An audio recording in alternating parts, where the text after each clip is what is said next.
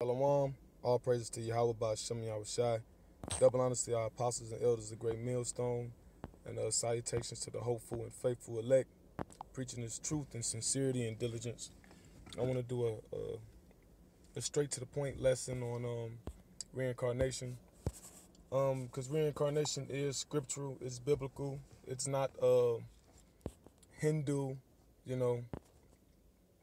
So with that being said, let me get a scripture.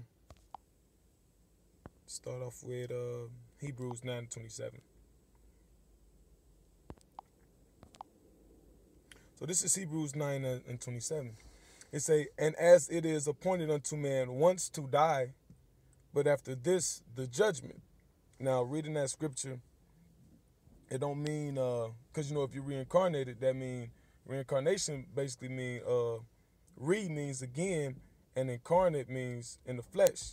So you in the flesh again. So what that's saying is, and as it is appointed unto man once to die, but after this the judgment.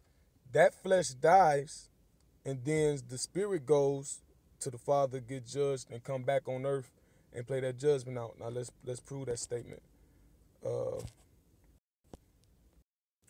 Following up Hebrews 9:27, let's go to Ecclesiastes 3:16.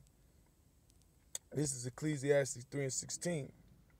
It says, and moreover, I said under the sun, Salakia, and moreover, I saw under the sun the place of judgment, that wickedness was there, and the place of righteousness, that iniquity was there. So it says, the place under the sun. Now, the place under the sun is talking about earth, because earth is full of wickedness right now, full of iniquity, and that's what he's talking about, all right?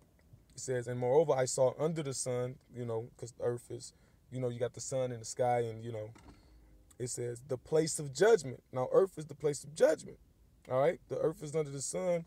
Earth is where you come out to for the judgment that you're going to receive, depending on the life you lived on earth. It says that wickedness was there in the place of righteousness, that iniquity was there. Now, let's get another scripture, all right, to further produce the point, all right? This is Ecclesiastes 12:7. It says, then shall the dust return to the earth as it was, and the spirit shall return unto the Most High who gave it. Because when you die, your body is made up of the dust of the earth, meaning all the minerals in the earth is comprised in your body. All right. So when the flesh die, when the body die, it goes back to the earth where it came from. And the spirit goes back to the Yahweh Ba'ashem Yahushai. Yahweh, the scripture says, he's the father of spirits. So it goes back to him. He gave it. So that scripture also cuts the hell doctrine. All right. But that don't mean it's over. All right. Because follow up the next scripture. Job 9:19-26. Let's see what this say. I'll start at 26.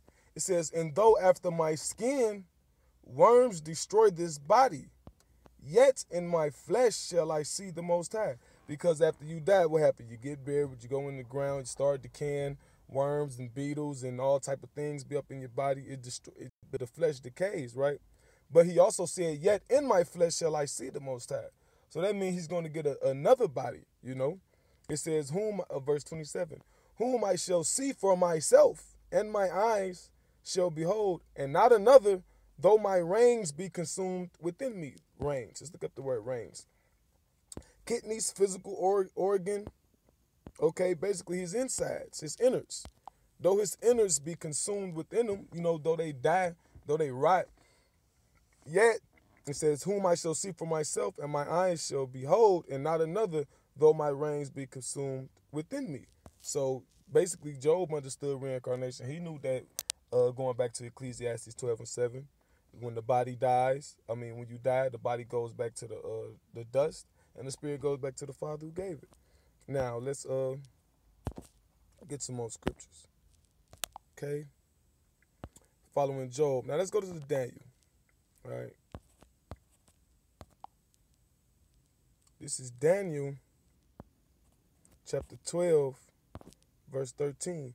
It says, but go thou thy way to the end be, it says, but go thou thy way till the end be, for thou shalt rest and stand in thy lot at the end of days.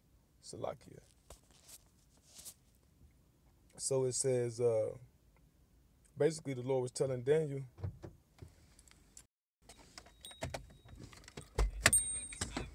what you finna do? No, he said we can conversation. You gotta wait for a second.